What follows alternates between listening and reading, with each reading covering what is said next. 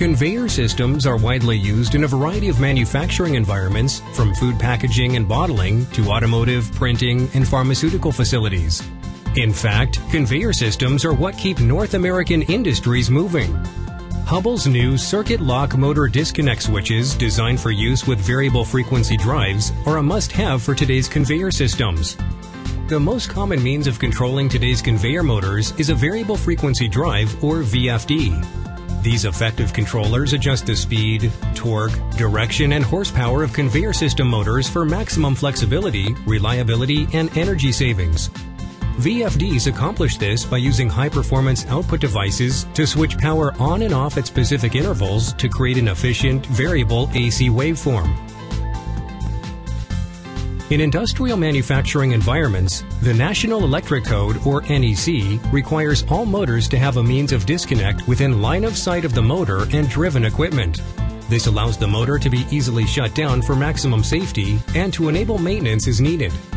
Hubbell circuit lock disconnect switches are UL listed as a manual motor controller and motor disconnect to meet code requirements. The switch is placed in a UL Type 4X safety enclosure and features a high visibility red handle. Using a standard disconnect switch between your VFD and motor loads has several inherent problems. VFD drive systems produce frequencies outside of the operating range of a standard switch. Interrupting and reconnecting power from the VFD to an active drive motor with a disconnect switch can potentially cause the switch contacts to weld shut. This can prevent the switch from properly and safely cutting off power, which could result in risk of injury to personnel. In addition, if a disconnect switch is turned off while the drive is operating, power will be removed from the motor. However, the drive will continue to supply power to the disconnect switch. This condition can damage the VFD output devices, causing downtime and expensive repairs. Hubbell has innovated a solution to these issues. Hubbell's improved 30-amp circuit lock motor disconnect switch for use with VFDs incorporates an early brake auxiliary contact that enables VFDs to execute a coast to stop, preventing any damage to the disconnect switch and the VFD output devices. How does it work?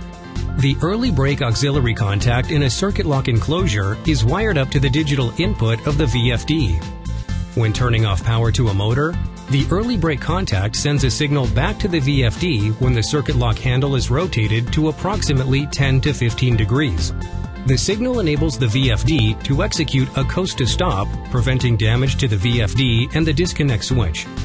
The power contacts on the circuit lock disconnect switch don't start to open until the red handle reaches approximately 40 to 45 degrees.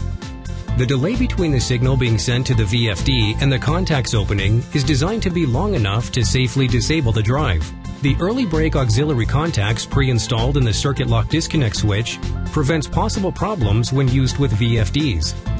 The early brake auxiliary contact device can also be purchased separately and easily installed on existing circuit lock motor disconnect switches in the field. The new circuit lock motor disconnect switch for use with VFDs from Hubbell is one of the only switches available that has been thoroughly tested to ensure maximum safety and prevent switch damage, keeping today's industrial conveyor systems moving.